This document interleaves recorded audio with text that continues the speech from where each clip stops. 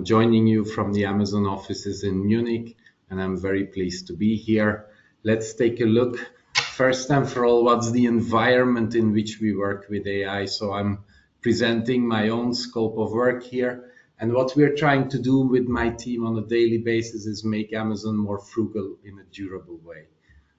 We're trying to provide concise, in-depth insights in performance to our operational leadership, and we try to be the front office finance partner for operations, meaning we link between all very advanced finance functions, like there could be tax or capex functions or cash treasury, all these expert functions, and they're linked to the operational team. They go through the partner team that I'm leading.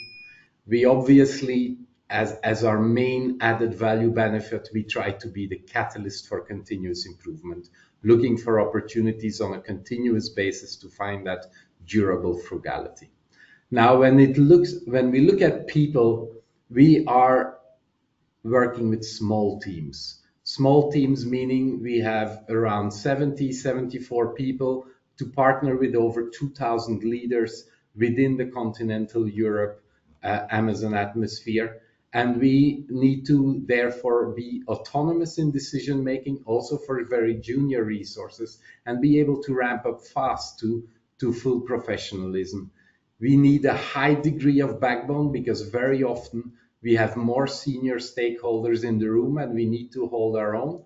And finance team needs a width of experience because we have very different, diverse subjects in which we are included. Now, on the next slide, we will see on how we connect this with AI, how we get some help from AI to bring these things forward.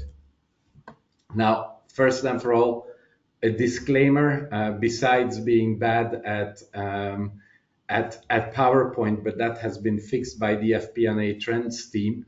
I also have a disclaimer. I'm not an AI professional, nor am I a guru in AI, nor am I the Amazon spokesperson on it.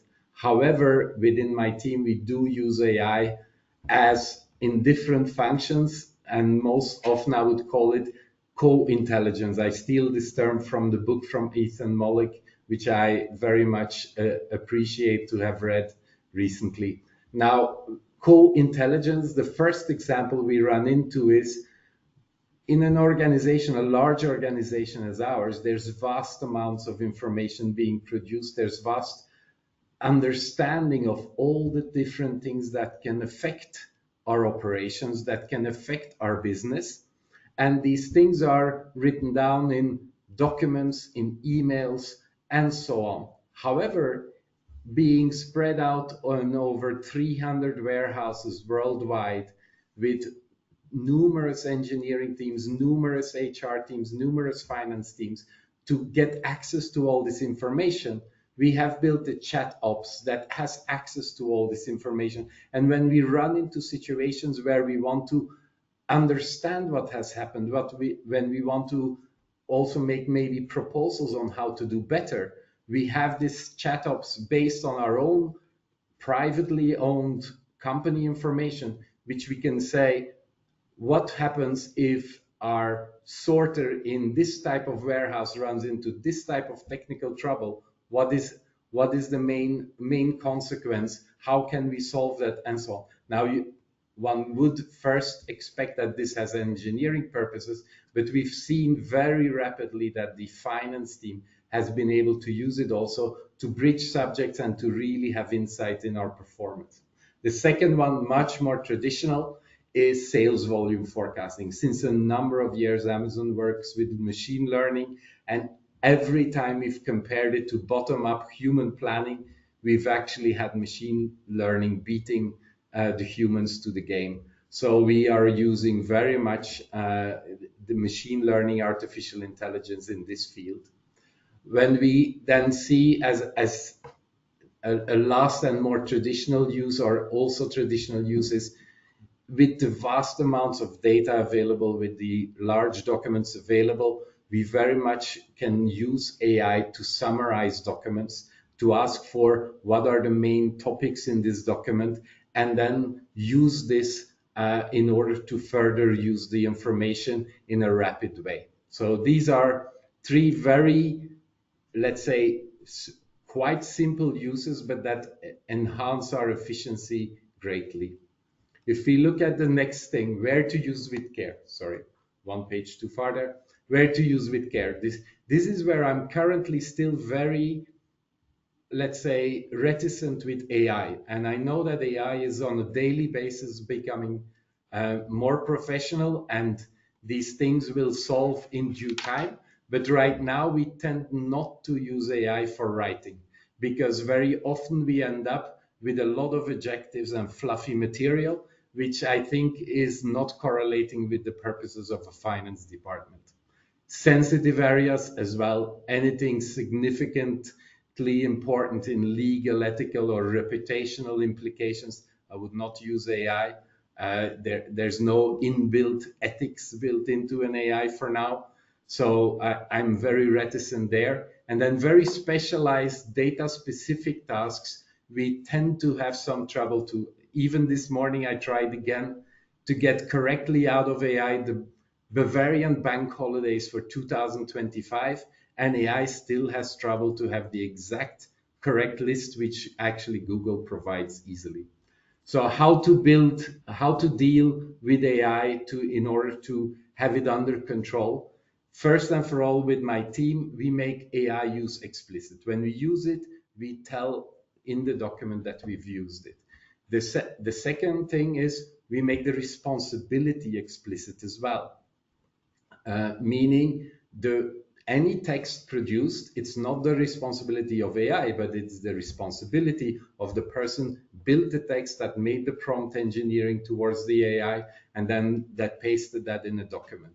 And then the last thing, be very intentional with training and experience sharing. So we have had several prompt engineering opportunities in Amazon, where we've asked our team to join those. We are showing them examples of where we have used AI in a possible way forward. So we are not talking about it. We very much put it on the table as a subject instead of hiding it.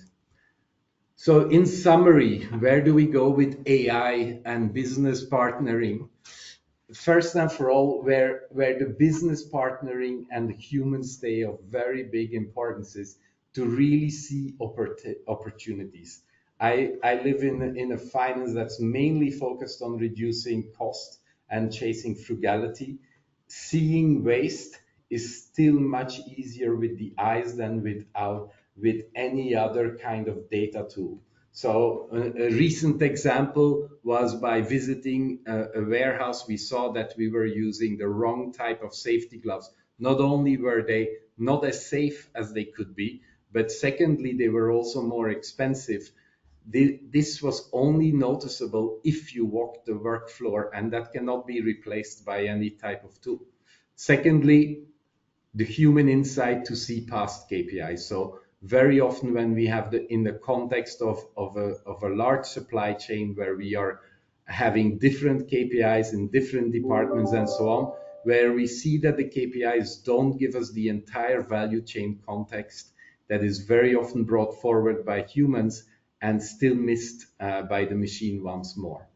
Then a third, we have the very complex issues. How much wage increases are we going to give our colleagues in the next year in France? How much do we need any kind of absenteeism bonuses? Any kind of such very complex subjects, these type of things you will do by the knowledge of humans that will research the subject, that will take different sources and so on. You can get ideas from AI, but you will never let the decision be made over there.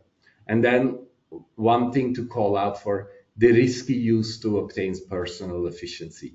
We've seen it in the past. Very often people to rapidly produce a text, they put it in AI. It can lead to suboptimal work. We've seen that sometimes AI doesn't know the difference really between causality and correlation. Now, humans don't always know it either, but still, we are very careful with that to create text with it. And then I would say where we should be most careful is we need to make our messages concise and with added value. I put a snippet of Adam Grant here, a professor at Wharton, where he says we are going in this age of information overload, and that is pattern recognition, the ability to synthesize. I think that reflects very much on our work in finance. I hope you have gotten something from this introduction on how we work in Amazon operations with AI. Thank you very well.